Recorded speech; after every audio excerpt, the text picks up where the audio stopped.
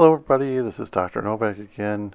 In this video I'm going to do some water test in front of you, why I'm talking about what I wanted to talk about. I just did some videos, as you know, why they can't seem to get the nitrogen cycle correctly. And I just got a notice of a brand new video that's been put out by Marine Depot. And it's for beginners. It's a beginner kind of video. In this video, he talks about the nitrogen cycle, and he does a very good job on representing the cycle, how it's being done, but he starts getting confusing on his wording at the very end of the video. He does admit that he's a teacher. He's not a microbiologist or a chemist, so he's doing his best on the whole thing. But the point I'm bringing up is that when I did the videos of the nitrogen cycle, why is it that people just don't seem to get it right? It's because of the misunderstanding of words and bacteria and how they're worded, and the different genesis of bacteria that are and classes of bacteria used to complete the nitrogen cycle. He does admit to the one way of the nitrogen cycle that people have used, of course, is that water changes and through plants. And then when you get rid of the plants, you get rid of the nitrates, okay? But he even admits that is not the full nitrogen cycle. Now, he goes into it that the one thing he says that's completely wrong. He says anaerobic means low oxygen, and that's not correct. Anaerobic does not mean low oxygen. It means that you are void of oxygen, means no oxygen. Anaerobic meaning no oxygen. So when we talk about bacteria that live in anaerobic zones, we are talking about assimilatory denitrification. And all that does is take nitrates and break it down back into ammonia, which is a more toxic than nitrates. Okay? But he tells everybody that anaerobic means low oxygen. Low oxygen is anoxic zones between 2 parts per million to 0.5 parts per million. And anoxic zones is dissimilative denitrification takes place, is what he wanted to say. But he called it an anaerobic. A lot of people don't understand that in the anoxic zone is where the nitrogen cycle is completed in its fullest, where nitrates are converted into N2 denitrogen, which is gassed off into the atmosphere, which is 78% nitrogen. Why this is still getting wrong, or why people are saying that anaerobic means low oxygen, I understand it probably gets confusing because of how the names of bacteria have been named. Like, for example, the facultative bacteria is called anaerobic heterotrophic facultative bacteria. It's only classified as anaerobic because it has the ability to live in oxygen-free zones. Okay, like I explained. It's almost, I don't know, maybe it's just me. It's almost like people are scared to say anoxic, meaning low oxygen, like hypoxic for the medical term. And they seem to keep saying anaerobic means low oxygen. And I think people are getting this all messed up, and this is the reason why they become so resistant to the fact when you try to explain to them about a plenum, for example, or the BCB basket, is because they keep confusing anaerobic with anoxic. And this confusion, I think, is what's setting the hobbyists back in thinking that this zone will take care of the nitrogen cycle and finish the nitrogen cycle as I have explained it, and he said the nitrogen cycle needs to be completed. What they don't understand is because of this confusion of anaerobic only meaning void of oxygen, or oxygen levels do not exist in those zones, okay, these zones, once they have any oxygen injected into them or brought into them, these bacteria die. They cannot live with oxygen in their environment. Oxygen is presented to them some way where if you stir up your gravel, your substrate, oxygen hits it, it dies. And in fact, I've talked about that in my other videos where people have tried to use different things, plants, fauna, anything to get into the substrate and try to keep it open so oxygenated water can get into the substrate so it does not create these anaerobic zones. This gets confusing, and you know, this is the 21st century. We think to ourselves, why is this still being taught this way when we know? And if you have watched my videos, which people, if you have watched my videos, you know that I have tried to teach you what exactly happens in these different zones and what zones you are trying to create in your aquarium to finish the nitrogen cycle, or what are you trying to create inside of a BCB basket to finish the nitrogen cycle as we know it, without doing, as he stated early in his thing, water changes and depending on plants to take in the nitrates, and then we get rid of the plants to lessen up our nitrates. We, on the other hand, the freshwater people, we don't use refrugums where we have just plants that will take up nitrates. A lot of people in freshwater barely have any plants at all. And 80% of the hobbyists basically gear their tanks towards fish and not plants. So that's a big percentage that we have to deal with. So we now have to think a little different than a saltwater aquarium, because we are incorporating everything either into our filters or into our substrate, and we have to do it right. There was a fellow that contacted me by email, and he made a statement that he's been in the hobby for like 60 plus years. He got it from his dad. He also made the statement that a long time ago they used to use the undergravel filters. They had the small little lift tube. His dad showed how to make the bubbles just right in these lift tubes. That's all the amount of air you need going through them. And he said he had no problem with those aquariums when he did them that way. And like I said, a long time ago, that's the way they ran aquariums. And they did make an anoxic zone, not knowing exactly that they were fulfilling the complete nitrogen cycle.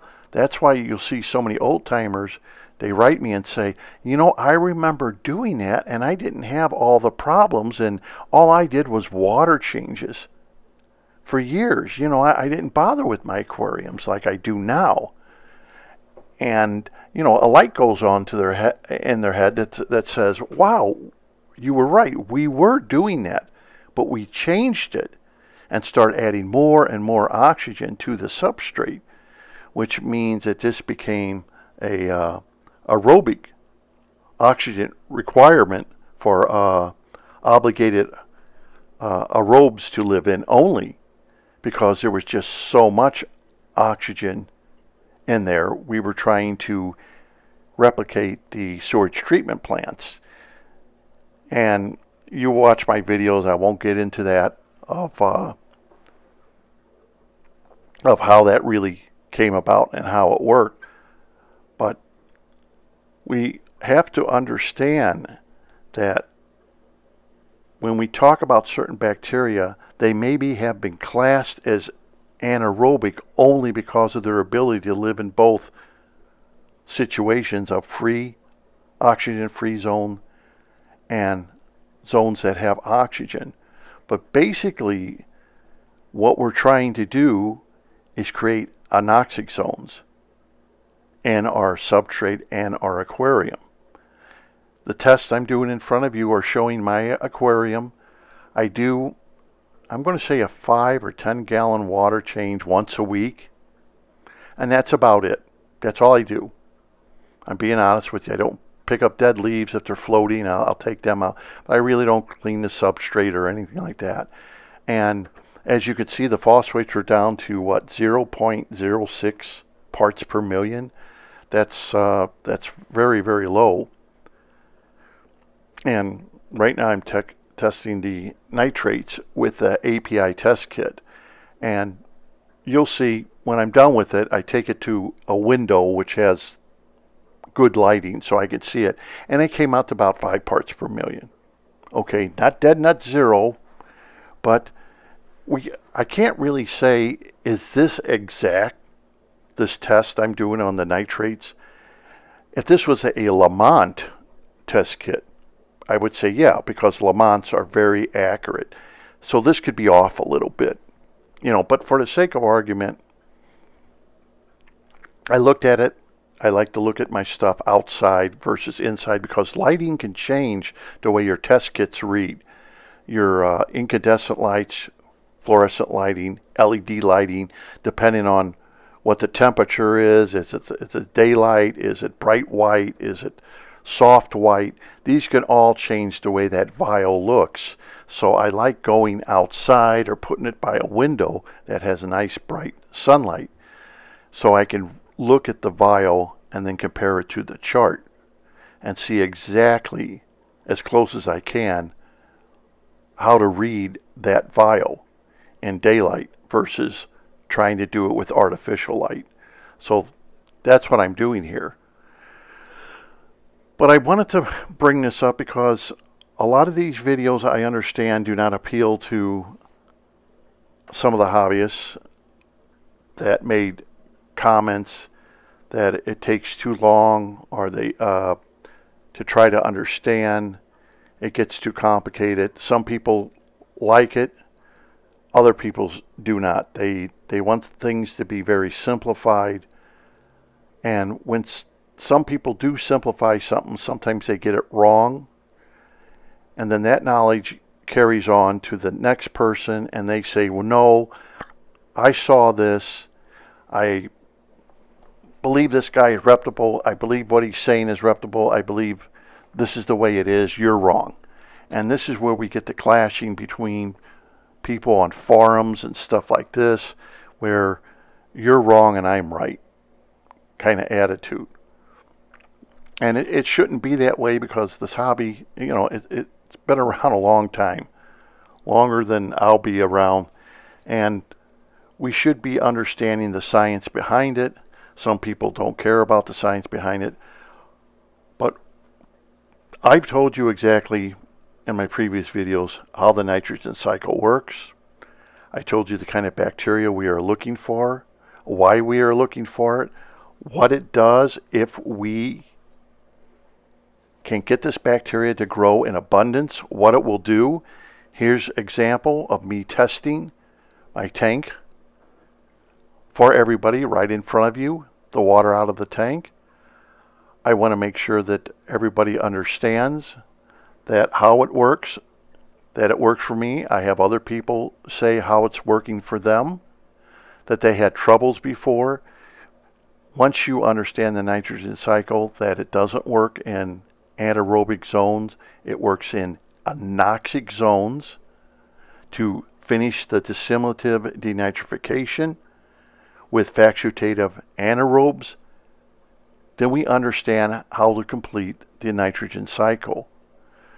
But it is incorrect to say that anaerobic means low oxygen. No, anaerobic means void of oxygen. Look it up if you don't believe me. Look up the definition.